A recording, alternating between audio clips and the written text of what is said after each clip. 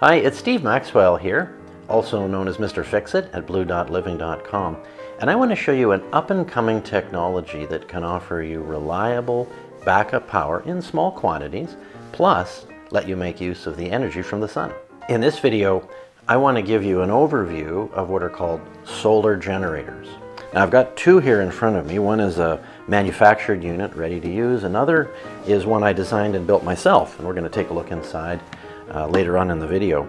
But essentially, solar generators are ways of capturing the sun's energy, storing it for later use or for portability, and then making use of that for charging phones, maybe operating a kettle, a few lights, things like that. The first thing you have to understand is the name solar generator is a bit of a misnomer, because essentially what these things are portable power supplies. So, like I said, there's a battery inside, it stores the energy, and in all cases that energy is available in two different ways from the solar generator. You can see here there are plug outlets, 120 volt plug outlets, and in this particular case they can power anything up to 1,000 watts. There's also direct current, DC electricity available from the various USB ports here, and also this power port, the same sort of thing you'd find in a vehicle. So the battery, the energy of the battery kind of takes two forms, AC for plug-in items, DC for other things, and you can use one of these just on their own. You don't necessarily have to have a solar connection. These can be recharged from a wall outlet. You can carry them around for camping and other things. We actually use this unit here to power my daughter's sound equipment when she goes street busking, singing in public and things like that. So portable power is one thing, and that's well and truly useful. But what makes this really interesting, especially if you're dealing with a long-term power outage, is that you don't need to plug these things into a wall outlet in order to recharge them. They're called solar generators because the best of them actually are made to capture energy from the sun using a solar panel. Now, this unit here is the solar panel that came with this purchased unit that I was telling you about. It folds up. It's pretty handy, really.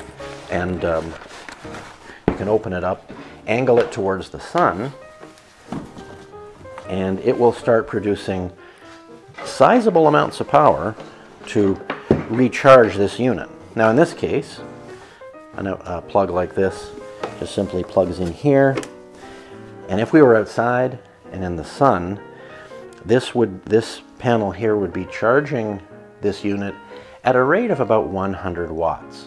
So it takes a few hours to charge up completely from flat, but you can charge while you're using power at the same time. So it's pretty handy that way. One of the greatest uses for something like this is infinite, unlimited backup power in the event of a grid power outage, especially one that goes on for a long time. Because it gets its energy from the sun, or it can, then that means that you essentially have as much power as you need. You're never going to run out of fuel. These things are perfectly silent as well, so there's no disturbance that way. You can use this, as I said, for charging phones, anything up to about 1,000 watts. Now, if you like coffee or tea in the morning, you're going to want to get a bigger unit than this, because most kettles take about 1,200, 1,300, 1,500 watts. So this particular unit can't power that, but that's just because it's small. There are bigger ones. There are some that are quite a bit bigger than this, although they're still portable. Now, as I mentioned before, you can buy a ready-made unit, ready-made solar generator, or you can build your own, and that's what I've got here. Just come over here and take a look. These are all purchased components that I got from various suppliers. Now, the same basic three components that are in here are also in here, and starting with the battery. Now, this is a lead acid battery from a forklift, actually, and it provides the energy storage. But having energy in a battery form is only so useful.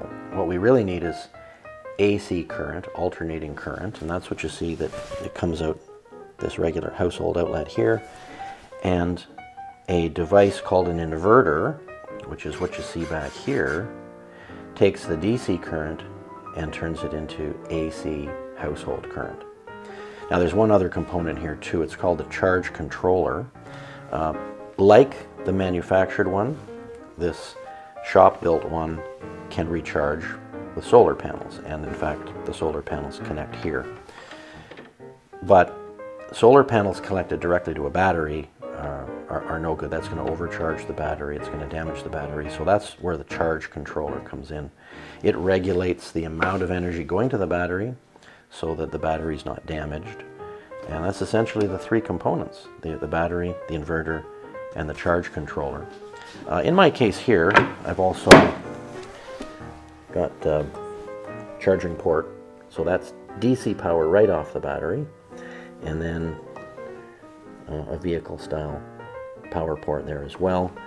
And then over here on the side, just to make things a little more interesting, I've got a light as well built right in.